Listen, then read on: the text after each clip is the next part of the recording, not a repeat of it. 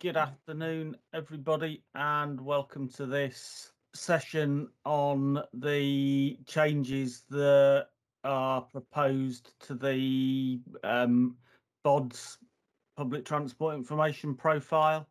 I'm Tim Rivet. I'm the DFT lead for TransXChange.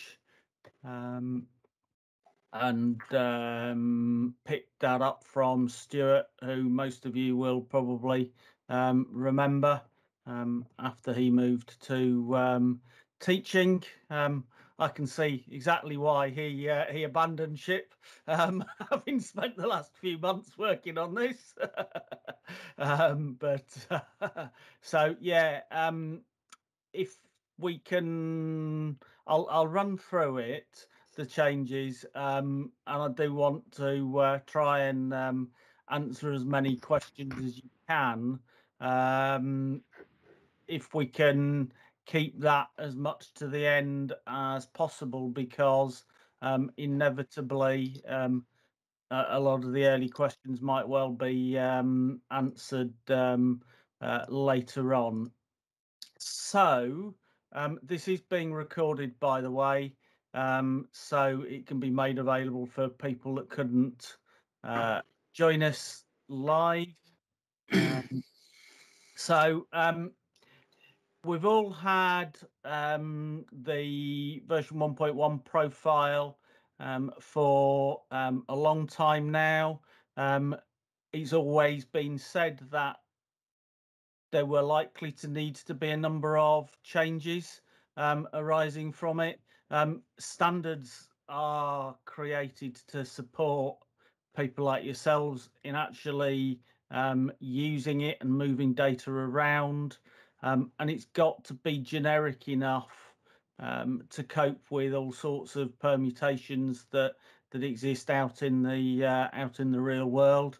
It can't just be a purely theoretical process, but that's where you've got to start out, and then you need to listen to the feedback.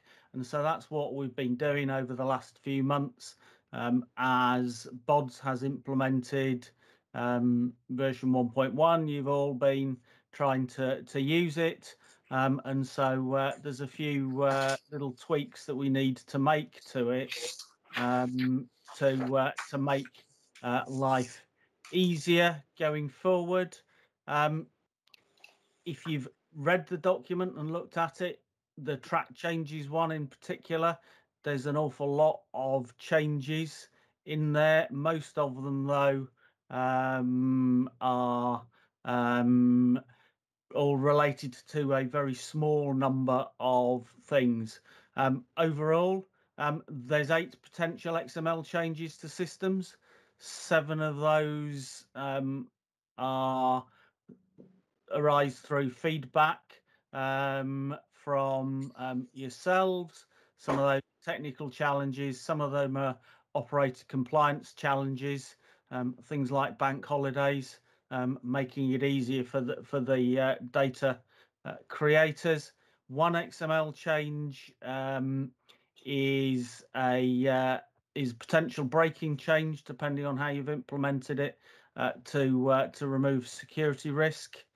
And since 1.1 has been released, there's been a fair few drop-in sessions that Ben from the DFT KPMG has run about the validator and how that's working, and there's been a lot of good discussion through that as well. So hopefully we've heard all of the problems and they're all addressed in the 1.1A release that you've got a draft of.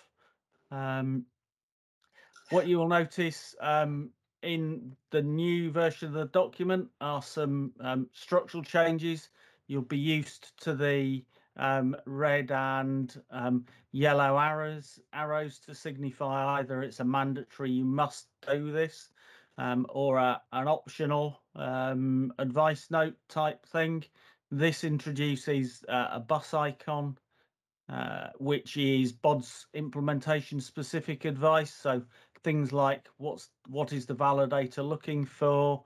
How is BOD's working and using that data?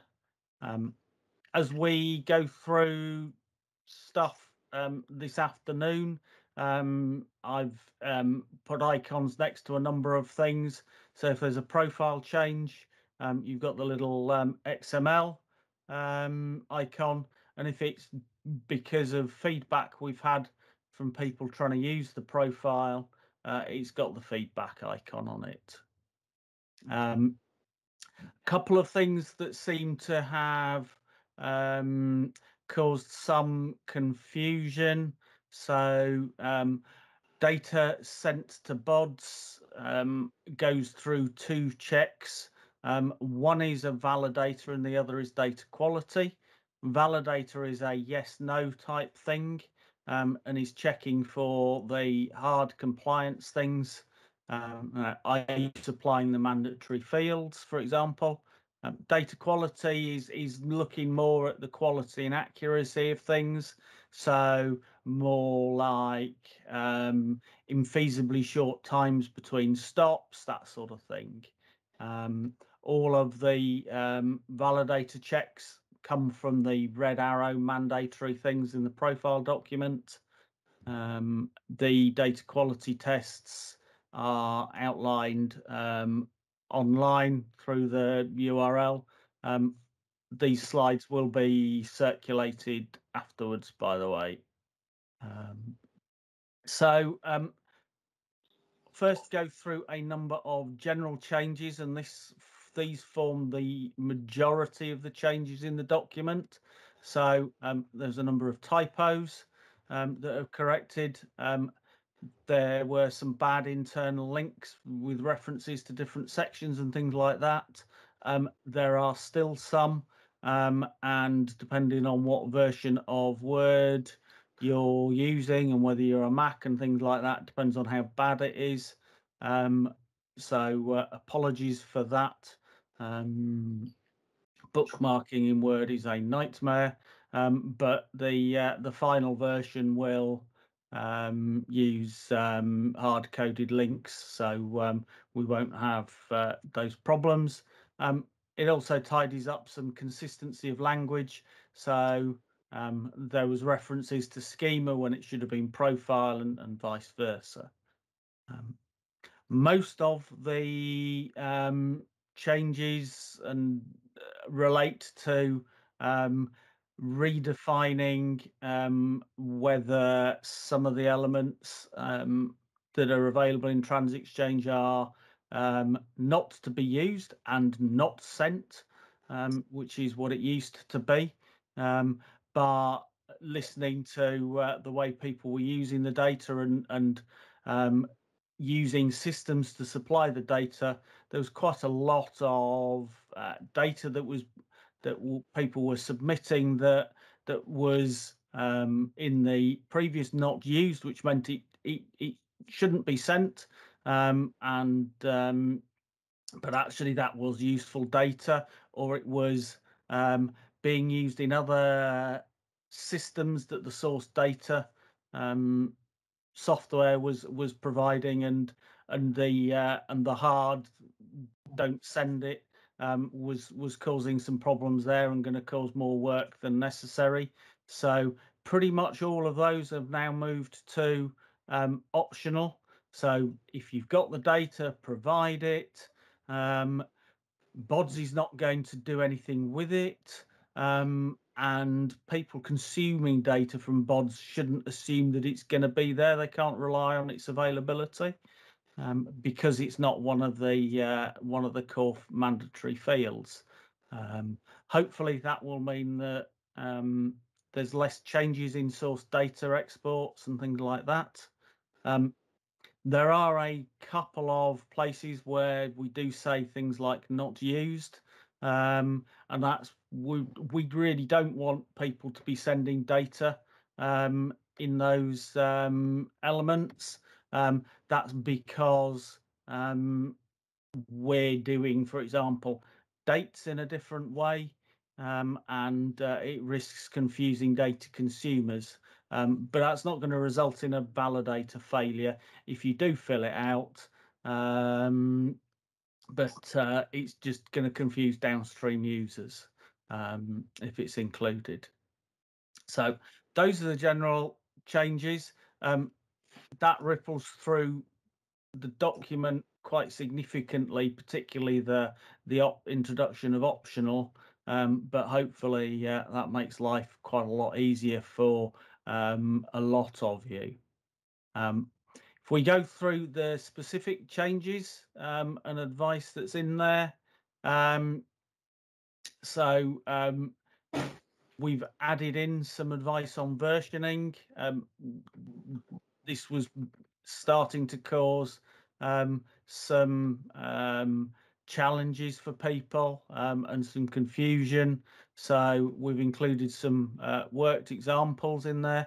Hopefully that makes it clearer for you. And it includes what the validator's looking for. So things like creation date time being there and remaining consistent between different submissions of data, and revision number increasing each time data's submitted. And if you're updating some data for a service and not other bits, there's an example of how you would do that. So hopefully that clears up how versioning is expected to work in BODs.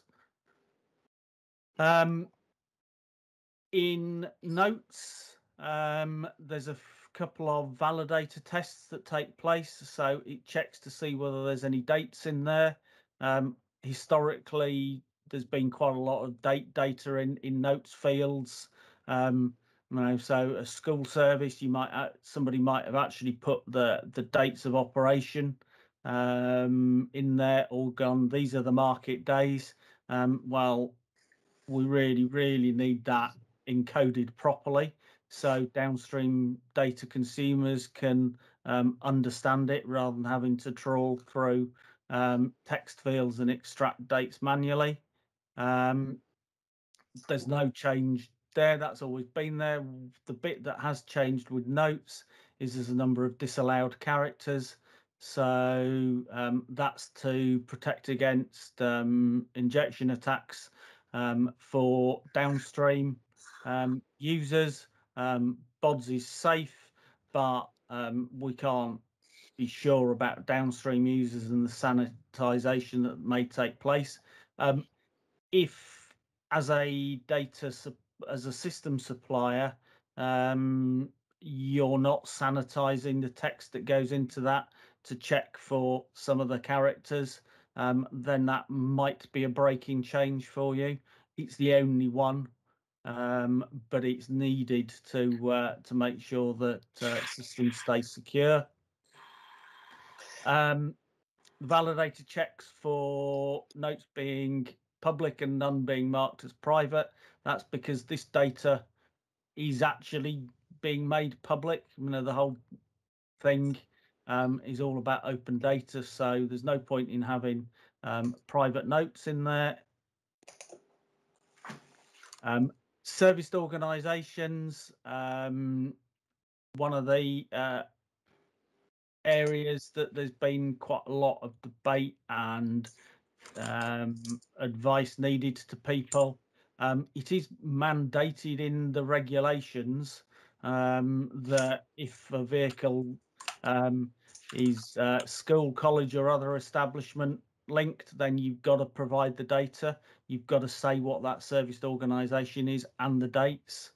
And so the validator is making sure that the name is realistic. SCH, for example, is not acceptable because you can't actually work out what the establishment is from that, and therefore you can't work out whether the dates are correct or not. So we're needing to see either specific names like College of West Anglia, or if there's a number of schools that it serves, for example, Staffordshire schools, because then you can do a check against the published dates and make sure that the dates that are included in the TransXChange file are valid. One of the big challenges that I see for operators is the fallout from the regulation is that you're not going to be able to submit a registration set of data that you might have historically sent to VOSA and gone, we've got a contract for 7 years, so bang, because you don't know when those schools and education establishments are going to be open in 7 years' time. You might know for the next 18 months or so. Data is going to need to be resubmitted to keep the serviced organisations' working dates up to date. And so that's a change for operators in business processes and things that comes out of this. And the other one is you might not know exact dates when you submit a registration, but before the service goes live, any provisional dates needs to be removed and final dates submitted. If you try and submit a TransXChange file that's got provisional dates that start in the past, you're going to get a failure, because you should know exact dates and you shouldn't be using provisional for now and in the past. Operator knock codes have caused some challenges. Most of those I think we've overcome, in the sense that operators have worked out what they are. You should use the knock code that was used to register the service, so not top group or something like that, but it needs to link up with the registration operator, and the validator, in addition to checking that it's a valid knock, looks to make sure there's only one operator data in there and not using licensed operator, which is what you would use if you were doing a EBSR submission, for example. Services, one of the big areas that's caused some challenges for people is that BODS is registration data based rather than line or route based. So if you're used to submitting data to Travelline, for example, they're interested in it on a line or route base. BODS wants it as per registration, so lines and routes might need to be split between files if it's a split registration, for example. That does mean consumers need to piece some data together sometimes, but it's needed for from compliance checking to make sure that all of the data that's being expected to be submitted is being submitted. The service code that's submitted is something that we've seen changing over time. When people have updated data, it needs to maintain its consistency, because otherwise version management starts to go out of the window and downstream data users don't know whether that's a new service that's starting up or not. So it needs to keep consistent. Operating dates. This was a challenging one. Previously, you had to provide an end date for a service if you knew the end date. arbitrary end dates like 2099 that some systems have used historically. Not acceptable. It's got to be an actual known end date, and the original profile had some stuff in there that at the time would have seemed sensible, with don't supply an end date if it's more than 1 year away, but that was causing some problems, particularly with contracted services where there was a known end date that was a few years away. So that 1 year restriction's been removed. The validator does do a check that looks for end dates that are no more than 11 years after the start date. The rationale behind that is the longest known contract is for 10 years, and so that allows for early submission and tidying up afterwards and things like that. So the validator does check that you're not providing end dates that are a silly time away. Journey pattern. You do need to provide at least one journey pattern for a standard service. There's a few people that have been submitting without, and we've seen a few people submitting interchange activity that are not just change and through, which are the only things that are allowed in BODs. Lines. One of the one of the fields that previously was a don't submit, that is now optional, that we've got a lot of requests for, is line color. So where an operator has a preferred line color for use on timetables and maps and things like that, we're actually not just referencing it as optional, it's included there as a, well, if you got it, then actually that's really helpful. The one that I thought we were going to have some significant problems with, but we don't seem to have had too many, is the a service. So the data in the file needs to consist of one or more related lines. There's got to be some form of relationship between the lines. So the validator is looking to make sure there's at least 2 stop points in common between the lines in a service file, and it also checks that descriptions are being provided. We've seen a number of cases where the outbound or the inbound description is provided and it's the wrong way around. If you've only got a one-way service, you can call that an inbound or an outbound, depending on the direction of other services in the area to match, and you need to provide the right description. Stop points for operators and authorities. We can see that there's going to be a bedding in period for this and some challenges. So stop point is allowed for a maximum period of 2 months.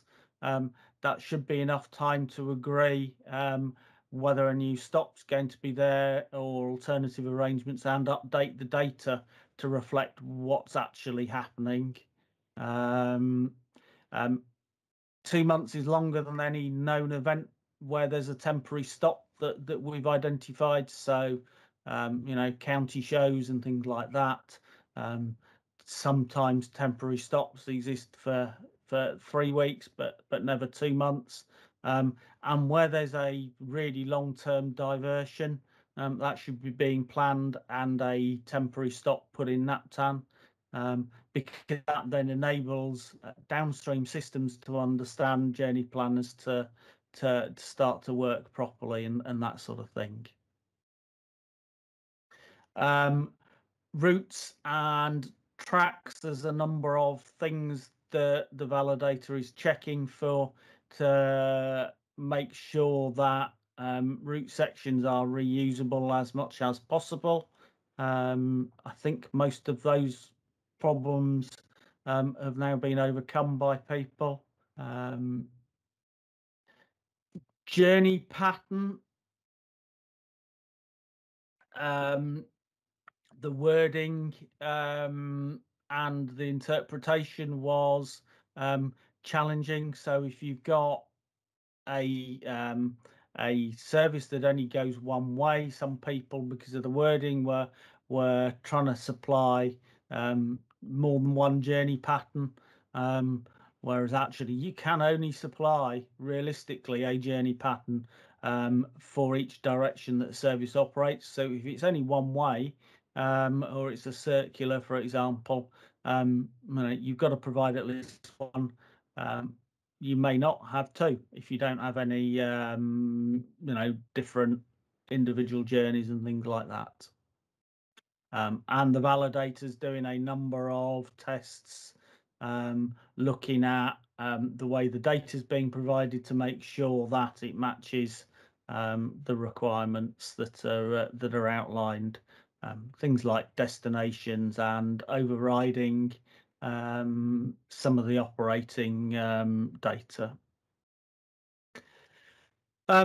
Activity, so the original version expected each individual stop to have the activity that a vehicle was doing at it explicitly documented. So for every stop you would have to say whether it was pick up or set down. There is a default in TransXChange. The fact that it was needed to be set out explicitly was causing some very large files, much larger than they needed to be. Makes it harder to debug other problems, and so changes the default in TransXChange's pick up and set down, which is going to be right for at least 95% of stops. So that's going to be acceptable. And hopefully that will make things easier. There was quite a few data suppliers that were failing tests because of this. Now, if you've got software that is providing every stop explicitly, you're not going to get penalized for that. It's not going to cause a failure or anything like that. So there's no need to change software if you've made the change to list them all explicitly. There is currently a data quality test that looks at whether the first stop is designated as set down and the last stop is designated as pick up only. That's wrong. At the first stop, you've got nobody on board to set down. And likewise, at the last stop, I don't know where people will be going if you're picking them up. So the check for that, that might well be being moved into a validator at some point in future. Vehicle journey, validator is checking for things like where there's overriding data. So if you've got the data that's been done at a profile level, then you shouldn't be providing it in the data in more than one way. If you're going to override something, you need to be overriding the lot rather than little bits of it, and checking that link back to one of the previous checks that actually there is a destination being provided. Operating profile, again, some validator checks, checking that there's no grouping enumerations. So not saying Monday to Friday, for example, being explicit on the days of the week that are being operated, and departure day shift. So this is where a service runs over midnight. You can only do that once. And within the operating profile, that's where you talk about the days that you're operating. Bank holidays, always a sticky subject. We'd all like more bank holidays, but that's a by the by. There's a few things that have been causing some challenges and therefore changes. So strictly Christmas Eve and New Year's Eve, which normally for operators are run-off days, they're not strictly bank holidays. The TransXChange schema thinks they are, though, and so therefore they need to be coded as such in data being sent to BODs.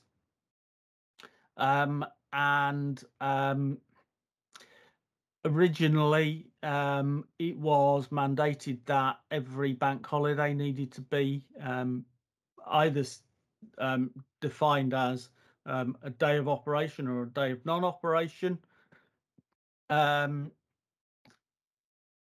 Because the list of bank holidays in TransXChange includes the Scottish ones, that was causing some challenges, and for the sake of the 6 or 7 services that go cross-border, that was going to cause some significant problems for the other thousands where went nowhere near Scotland. And therefore operators didn't, when is St Andrew's Day? Unless you're in Scotland, you probably don't know. So it's no longer mandatory to provide the Scottish bank holidays. You have to provide all the others either as a working day or a non-working day, and the validator is going to check for that. But you don't have to provide the Scottish ones. But if you do provide all of them, then that's great, particularly if you're operating service into Scotland. That's going to be very valuable for the customer. But it's not going to be a penalised job. Because that's useful data. It's not mandatory, though, to provide the Scottish ones. There is another challenge here for operators, because some of the days like Boxing Day and New Year's Day, for example, move days, and the way that TransXChange defines when a day works and when a journey is going to run or not, there is going to need to be an update to data in BODs at least annually to make sure that downstream systems interpret the data correctly, and make sure that journeys are being shown as running on the days that they're supposed to be. So again, on that note, with these files, do you want them to end date when they know that they're going to need to update, say, the following year due to bank holidays, or do you want them to not end date and then just provide an update? It's going to be best to provide an update for what's happening between Christmas and New Year when people know. So typically, that'll be being decided September, October sort of time, because otherwise it's just going to get more complicated for people. Okay, so the original file that someone submits, if they know they're going to need to come back to it. Yeah. Just don't put an end date on and then just do what you normally would do. Change it further down the line. Yes. Okay. Yeah.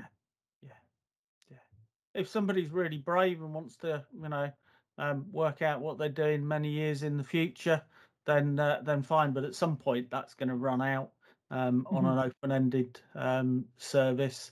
so they're going to have to come back to it at some point. Okay, and then the last thing is real-time information. Block is required, and it needs to match what's being provided in Siri VM. There is some discussion going on at the moment about the timing of mandation for block, but it is mandatory.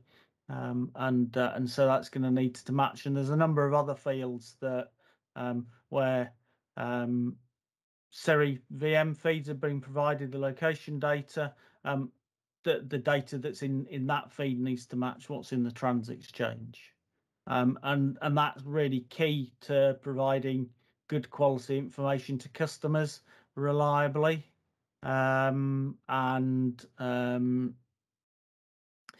Because it's recognised that block is an operational bit of data. You might not know that when you register a service. You might only plan vehicle allocation and things like that, 2 weeks, a week in advance. The validate the data quality test. Make sure that that it's not empty if there's less than a week to go for the service to be operational. So that's a run through of the changes. Most of those are advice and guidance on what's going on with the validator rather than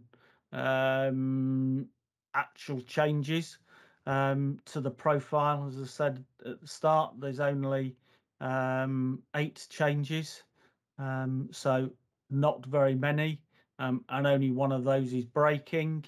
In terms of timescales, the current plan is that we've asked you for comments and feedback. This is part of that process this session.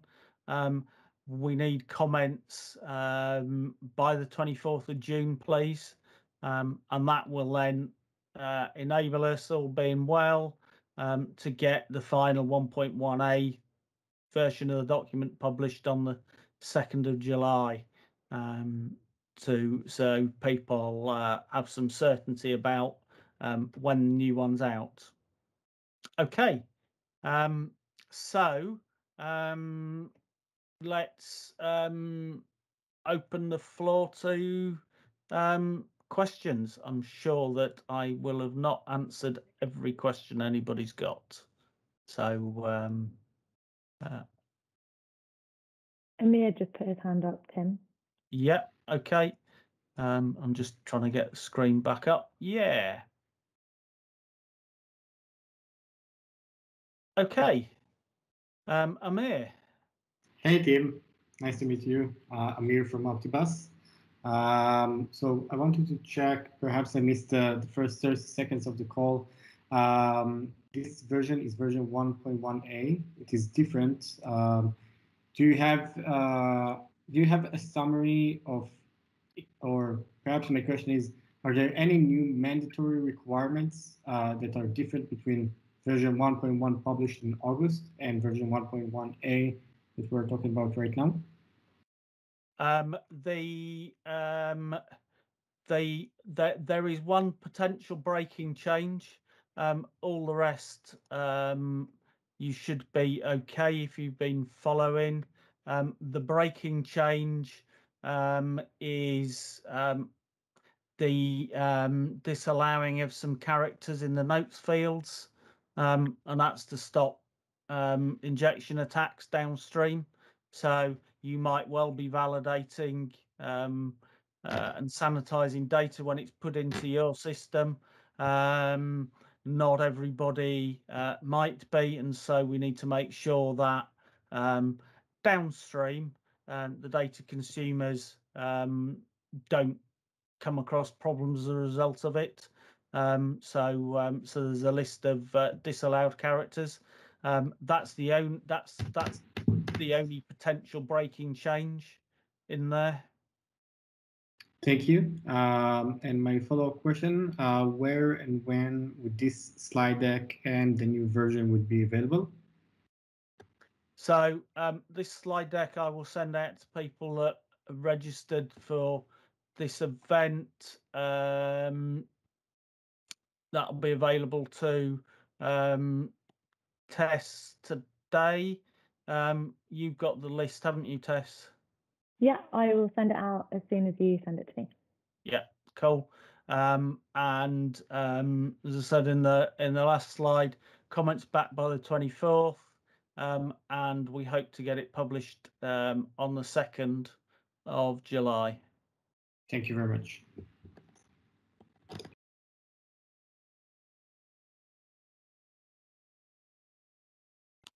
Any other question, Ian?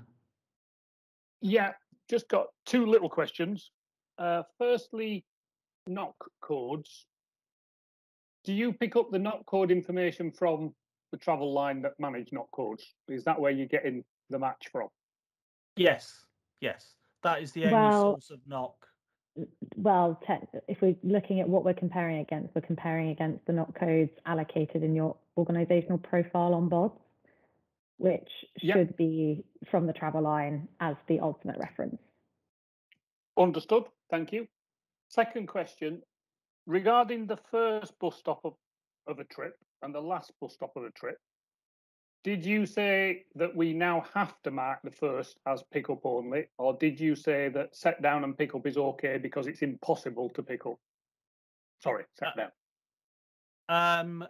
At the moment, it's a data quality check, but in future it might become a validator, so mandatory that it's set differently.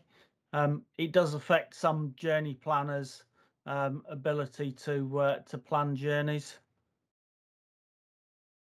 So you're looking for us to put on the very first stop, it should be only pick up. Yeah. And the very last stop, set down. Yeah. Okay. Those are the only questions I have. Excellent. Just if we can continue that question on the first stop and last stop, if you've got a circular route, would that make sense? Because you could keep, someone could get on halfway and go the kind of second half of the loop, if that makes sense. Yes, it does, because each route link has a start stop and an end stop, and so they would match, and so you would arrive, and you would depart from the same stop, and so the two would match up, and it's okay. Okay.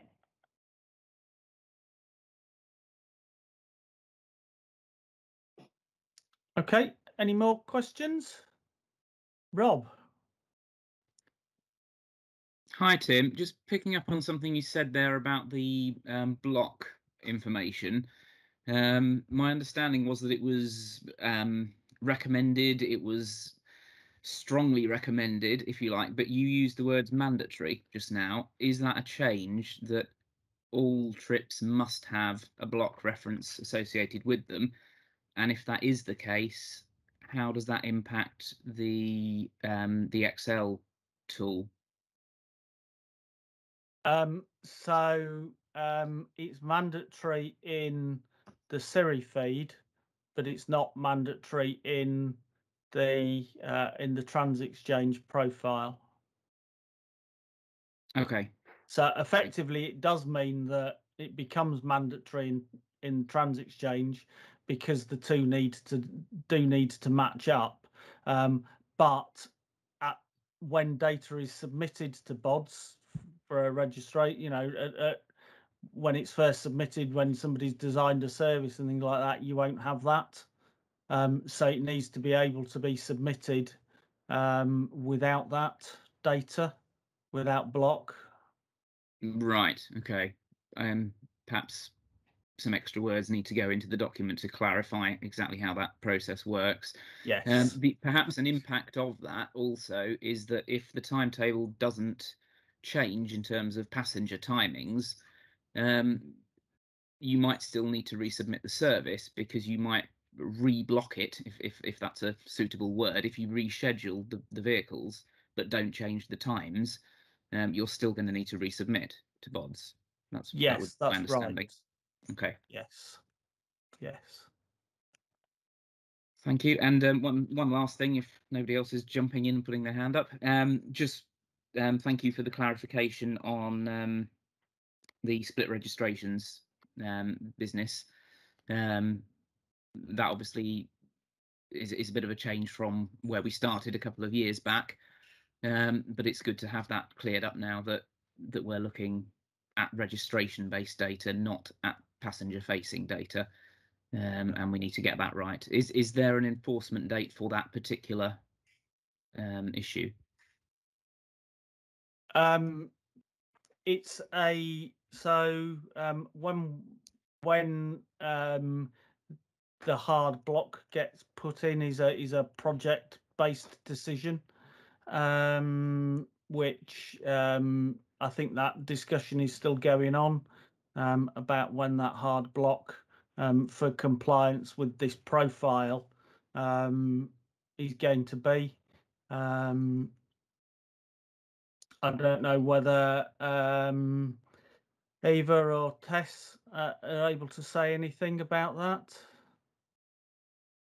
Yes, hi, it's Eva. So at present, we put the aspirational date of the 2nd of August. This is to support the operators to solve the PTI profile issues ahead of a high velocity of submission of data ahead of the school timing. At the end of the day, the hard block is an artificial,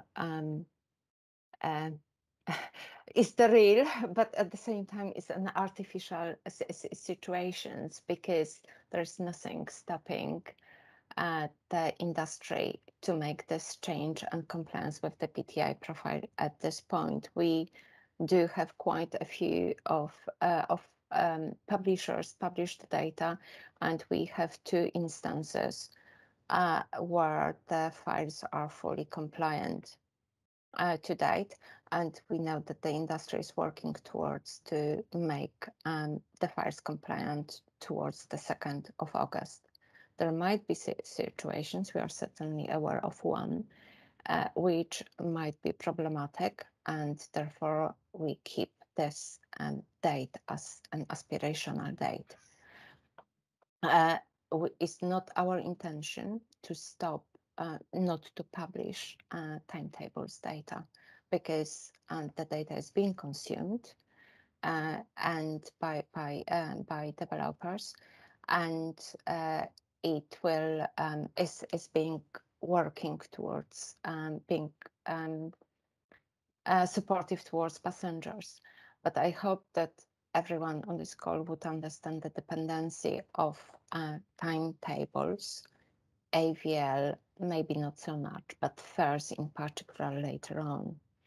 If we assume that the industry needs to be compliant fully with the regulations by the end of the year, with the grace period of this year, so the regulation was at the beginning of January, and then there is a grace period right now where we work with the industry. TVSA and OTC is approaching different operators and supporting everyone. Clarifications are happening, who is in scope or not, which school services are in scope, which are not, etc.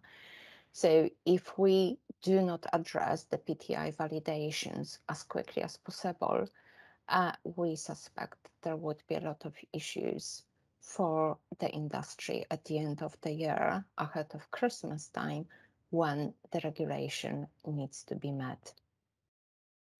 So therefore, we really, I think we have spoken to all technology suppliers about that, and everybody is working towards that. We definitely spoke to all big five and major operators, and we test in particular is having calls with small operators, which we have quite a few on a daily basis right now, to really try to encourage everyone to work towards the PTI compliance.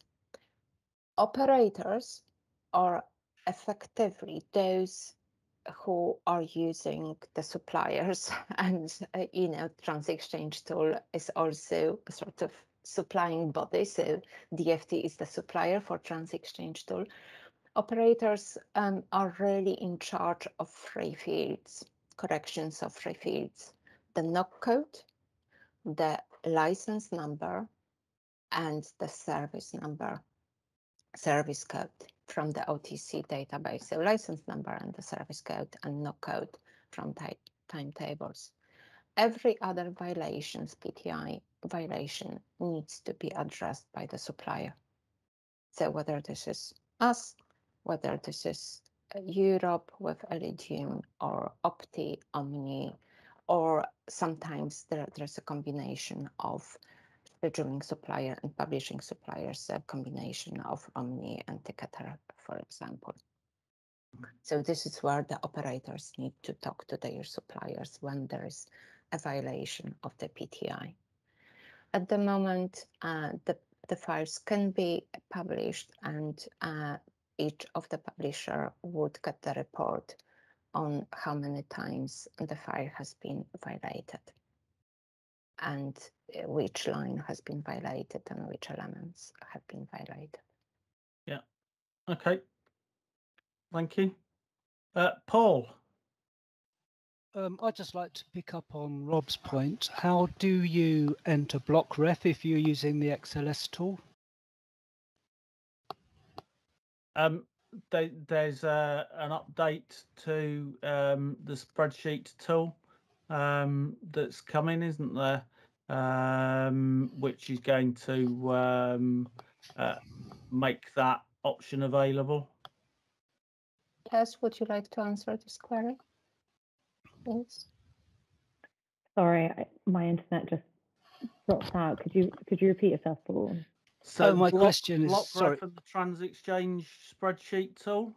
Yeah, so at the moment it's not supported by the tool, but the DFT is committed to kind of taking the tool through a new evolution or investing in a browser-based tool. There is already one tool being developed, and we'll be reviewing that kind of later in the year. It will be part of the next generation, whatever happens, but it's not possible at this very moment, no. Okay, I would just like to make the point that asking operators to continually use different tools and to re-enter their data is not something that is seen as awfully helpful. So we, be very nice to have a definitive way of getting operator data into the system once and for all. If there's a browser-based thing, then can we just hang on and do that? Use that?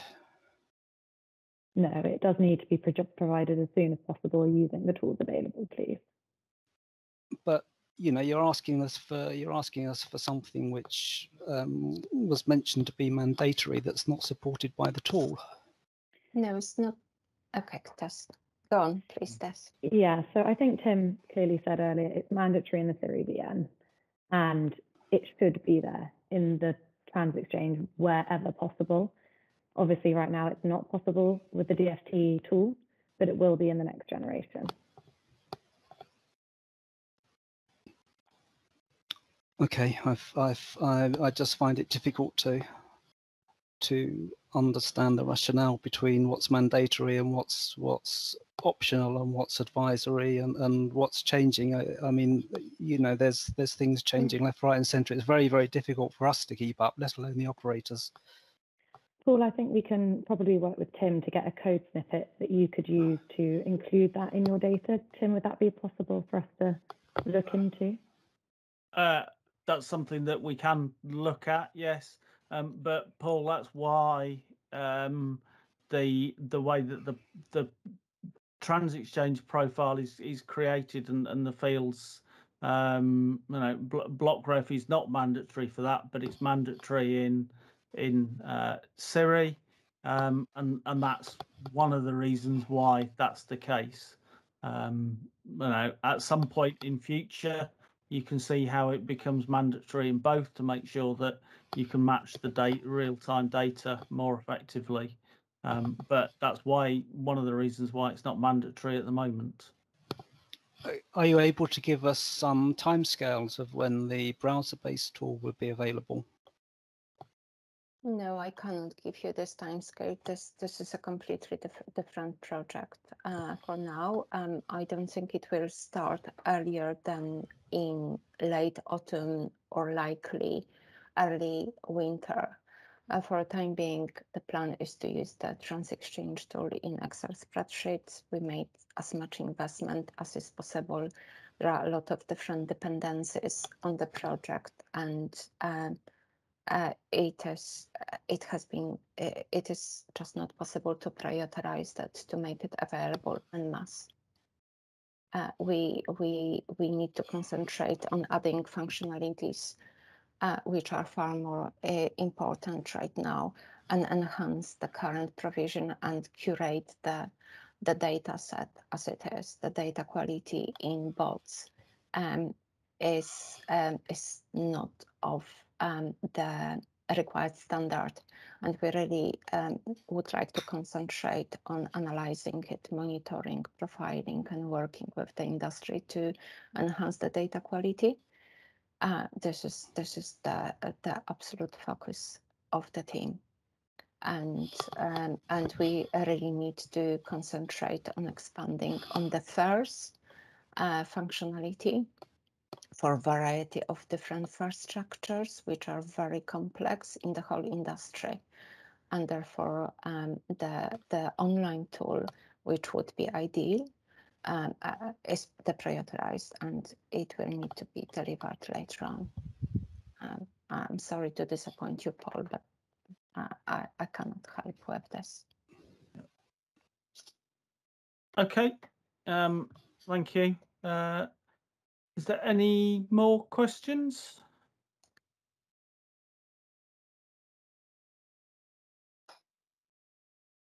No? Okay. One quick question. Yes, Ian, yes. It was based on something that was just said. Service code. Yes. The service code that we supply to the OTC is not the same as the service code we supply to bots. And you made reference that they are identical. Can you just clarify, do you actually check that the service code in a registration and the service code in a BODS file is the same? We will check it from July or August time. This is for sure, because we are writing API to the OTC database. But Tim, I just wonder whether you can display the slide with the format of the service code. That's what I'm just trying to get to. And obviously the second part of that question is, have you confirmed with the OTC that this is an acceptable way of defining service code? Yes. I mean, the difference over here, because this is an XML file, so we do have the colon between the alphanumeric field PF and 7 digits, and then colon, and then 2, sometimes 3 digits. Whereas in the OTC database, this is being divided by forward slash. But XML does not accept forward slashes. For that reason, it needs to be replaced by colon. But this is the service number. It is called in the database, OTC is called a registration number. And but this is how we understand that this is the service code. So on this service, you can run up to 6 different lines, I'm being told. So it is important that definition of the service is the same as definition in the OTC database. So yes.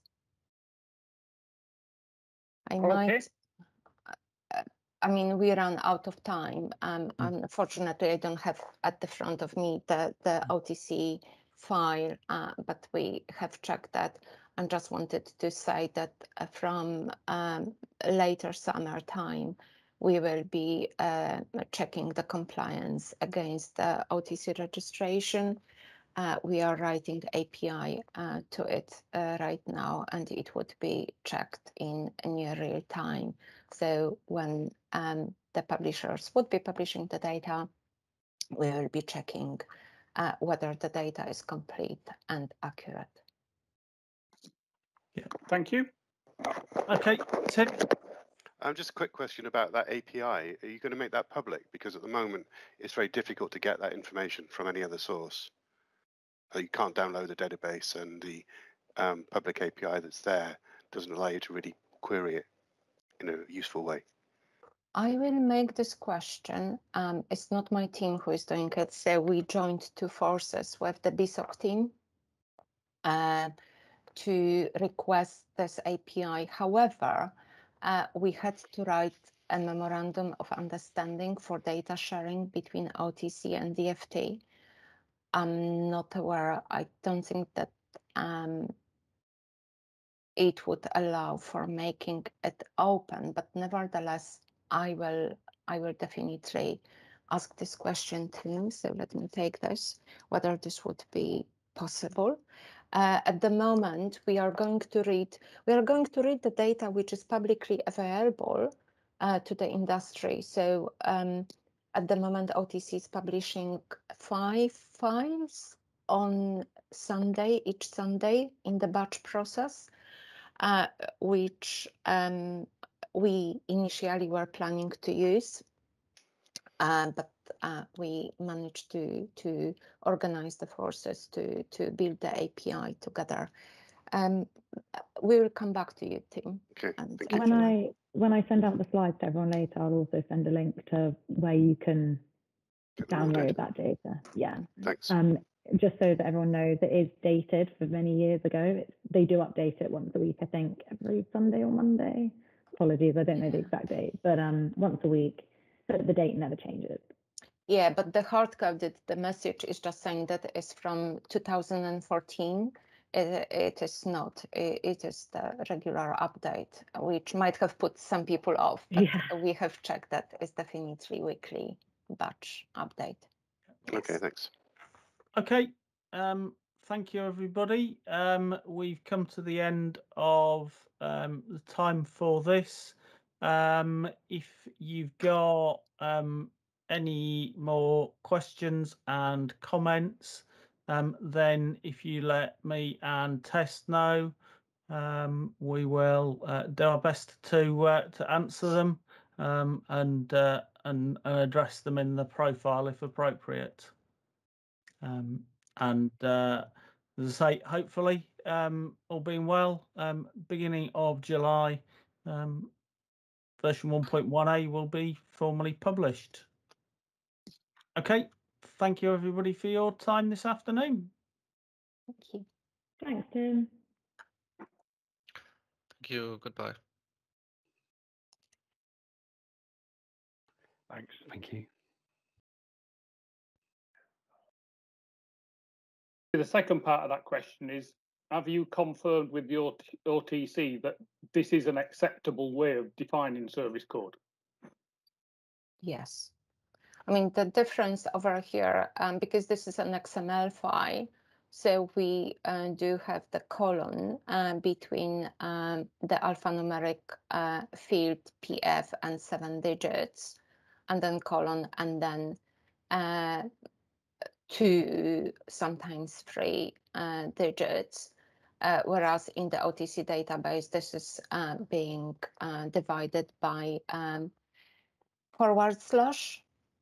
But XML does not accept forward slashes. So for that reason, it needs to be replaced by colon. But this is the service number. It is called in the database, OTC is called a registration number. And but this is how we understand that this is the service code.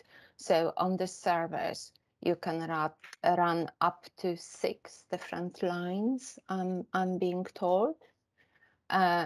So it is important that definition of the service is the same as definition in the OTC database. So yes.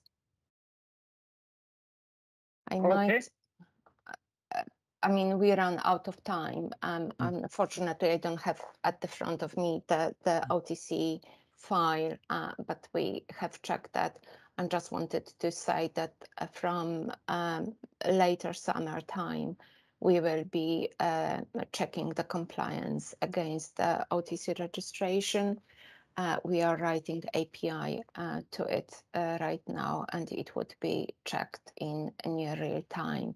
So when the publishers would be publishing the data, we will be checking whether the data is complete and accurate. Yeah, thank you. Okay, Tim. Just a quick question about that API. Are you going to make that public? Because at the moment, it's very difficult to get that information from any other source. You can't download the database, and the public API that's there doesn't allow you to really query it in a useful way. I will make this question. It's not my team who is doing it. So we joined two forces with the BSOC team to request this API. However, we had to write a memorandum of understanding for data sharing between OTC and DFT. I'm not aware. I don't think that it would allow for making it open, but nevertheless, I will definitely ask this question to him. So let me take this, whether this would be possible.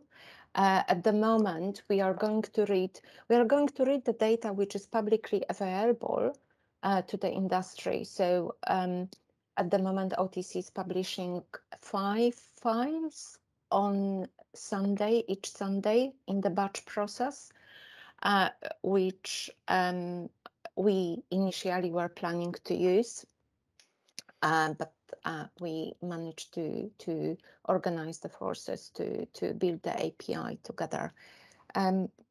We will come back to you, Tim. Okay. When I send out the slides to everyone later, I'll also send a link to where you can download that data. Yeah. Thanks.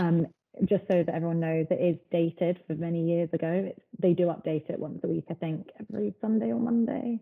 Apologies, I don't know the exact date, but once a week, so the date never changes. Yeah, but the hard-coded, the message is just saying that it's from 2014.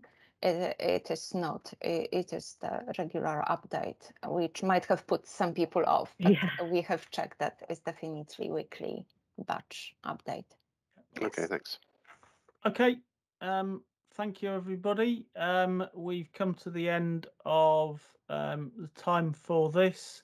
If you've got any more questions and comments, then if you let me and Tess know, we will do our best to answer them and address them in the profile if appropriate. And as I say, hopefully, all being well, beginning of July, version 1.1A will be formally published. Okay, thank you everybody for your time this afternoon.